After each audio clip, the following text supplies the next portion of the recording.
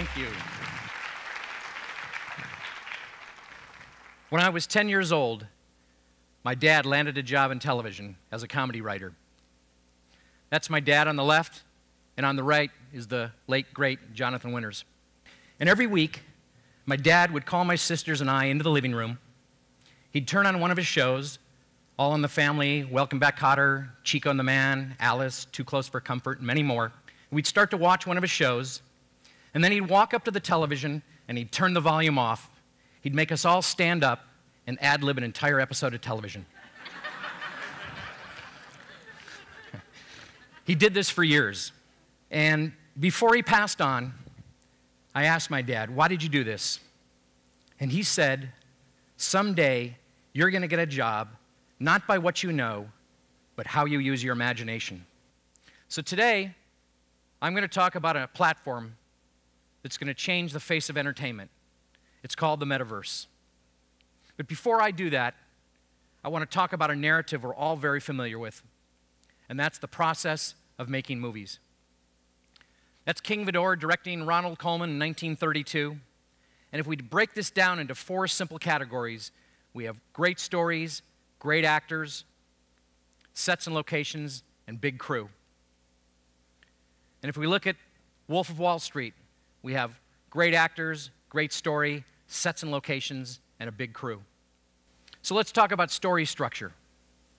As someone who's written some screenplays, there's a very common formula that I've seen in most movies that are successful, and that's the rescuer, the victim, and the persecutor.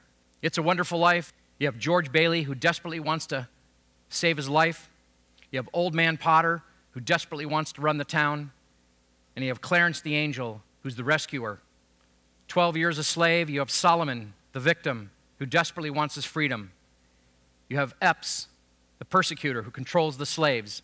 And you have the rescuer.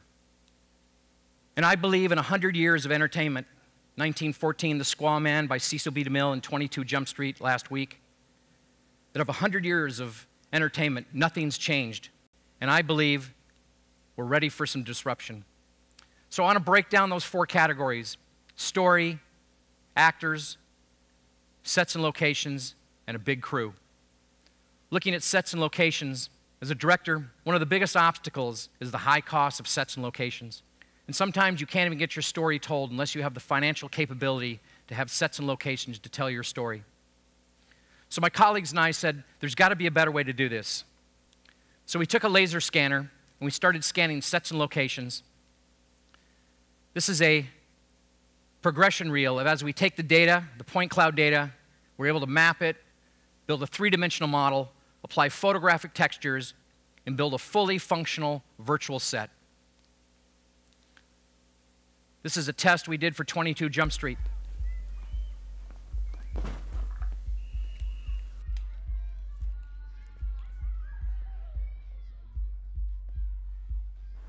Like every college kid, great Wi-Fi, great views, and most important, excellent cable. So here's the deconstruction. And there you go, a fully functional virtual set. And all you need is the props that the actor touches. You can create $1-million sets and locations for a fraction of the cost with virtual technology. So let's imagine we had 1 day of shooting. What could we accomplish? In the morning, we could shoot the Rome Trevi Fountain. Mid-morning, we could shoot a New York street. Break for lunch, come back and shoot the dorm room scene, and then go home for dinner. We could do about 3 weeks worth of work in 1 day using virtual sets. And you could put it all on a thumb drive. That's the size of the carbon footprint by using virtual sets. Now, looking at crew, this is also a very disruptive tool, and it makes change for some people and hardship for others. But you can actually cut 50% of your crew by using virtual sets.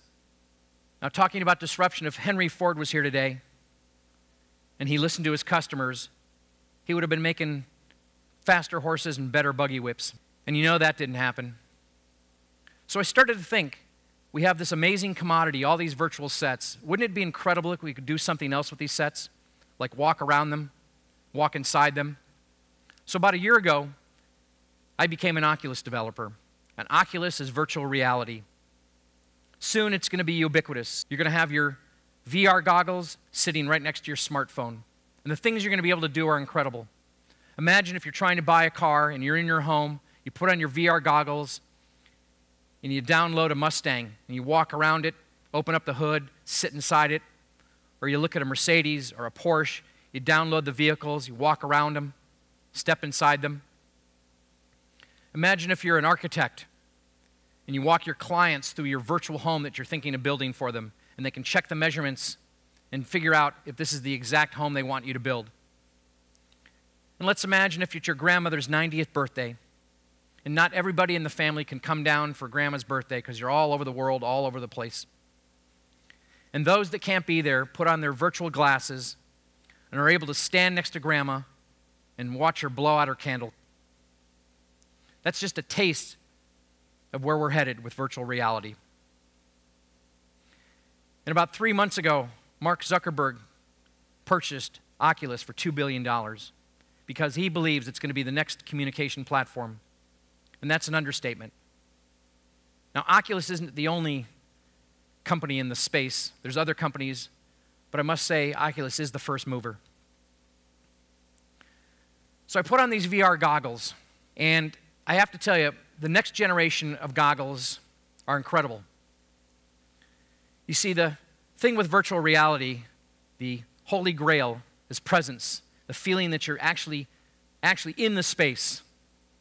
So what they're doing is they're increasing the frame rates so there's no motion blur. And you could put on the VR goggles and take them off, and it's indistinguishable between the virtual world and our world here. That's how incredible the processing speed is. And our goal is not working in fantasy worlds, which are always fun, but our goal is to work in real space and real time. So the rendering you can do in real space is phenomenal.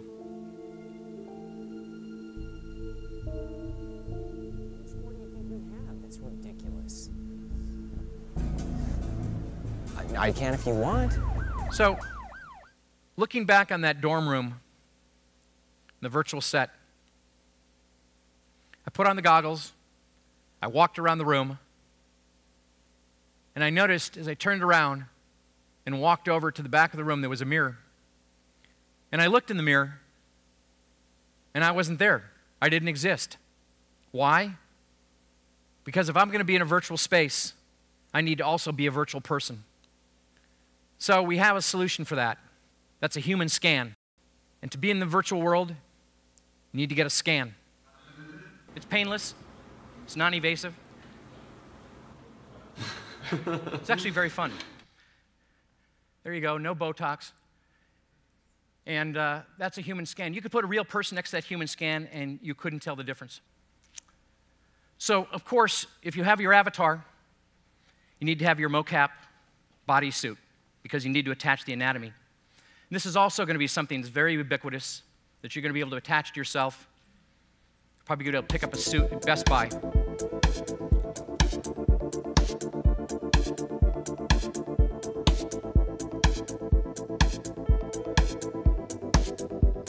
Probably get a fuel band for him and we'd be in great shape.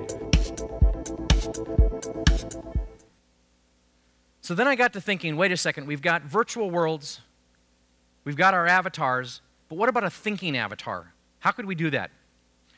So I did a deep dive on artificial intelligence, and I contacted my friends at Cornell University's machine labs. And here's what we know.